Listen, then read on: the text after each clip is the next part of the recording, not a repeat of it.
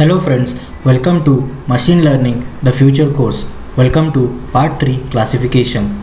In the last part, we have seen SVM, support vector machines, and now we'll actually look at the advanced level which is known as Kernel SVM. So what is Kernel SVM? So before starting with the Kernel SVM, let's look at our aim for this machine learning model. So our aim is to find the decision boundary between multiple categories of data. So there will be predefined categories of data for some set of data points, and our aim is to find a perfect decision boundary, as you can see, so that in future for any kind of new observations we can identify it will belong to which category. So if any kind of new data point comes, we can actually identify based on those decision boundary and based on those decision regions, whether this new data point belongs to category 1 or category 2. So till now we have seen data which is linearly separable. So data which is linearly separable, which consists of graphs which are straight lines. So till now we have seen that kind of data set, but what if the data set is not linearly separable? So let's look at an example. So the left side of the graph consists of a linearly separable data set which consists of data points over here, and we can categorize them as the data is linearly separable. But what if the data is not linearly separable? In this case, as you can see, even if we try to use this kind of machine learning model or this kind of decision boundary, we cannot, because it will not completely divide the category 1 and category 2 into two different parts.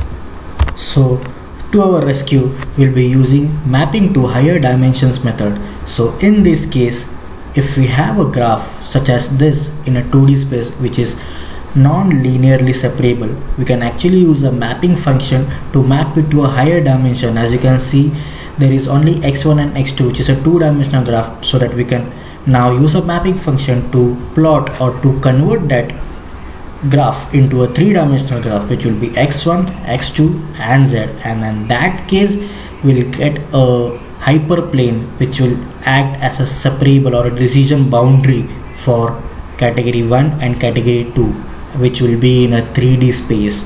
So mapping it to a higher dimension means converting from 2D to a higher dimension, which is 3D. And now in the next step, once we get the hyperplane, or we can actually consider this as we can get a decision boundary out of it, projecting it will actually see our non-linear separator decision boundary, which is actually this. So yes, we have finally got our non-linear separable decision boundary for this kind of non-linear separable data. So initially what we did was we mapped it to a higher dimension, converting first 2D into 3D dimension where we have decision boundary as plane, and then again projecting it back to a 2D space. We actually have a circle which is over here, which is actually this hyperplane. So that is what Kernel SVM is. So it is used for non-linearly separable data set or data points in our machine learning model. So let's begin machine learning in our next part. Till next time, hope you're enjoying this video series. Bye bye.